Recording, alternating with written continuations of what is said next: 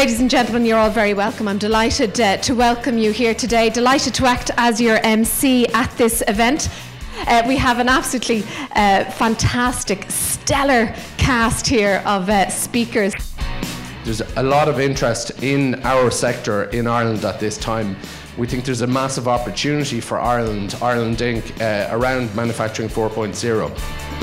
So data security and privacy are ongoing issues that we deal with. Cisco and Rockwell and Microsoft together all deal with this on an ongoing basis with the way we design our products, the way we design our networks, the way we design security policy conversations with our customers.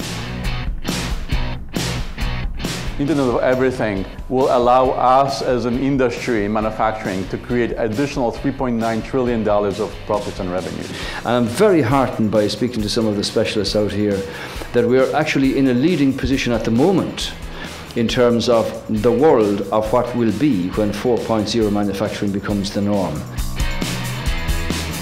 So if you think of how you have your plants of the future, your digital supply chains, all of those are changing with the technology that is available today with IoT. We have to see how this is going to develop in the future, but this is something when you think about analytical platforms where, from our view, the industry is moving to and how to use analytics and offer new services to the manufacturing community.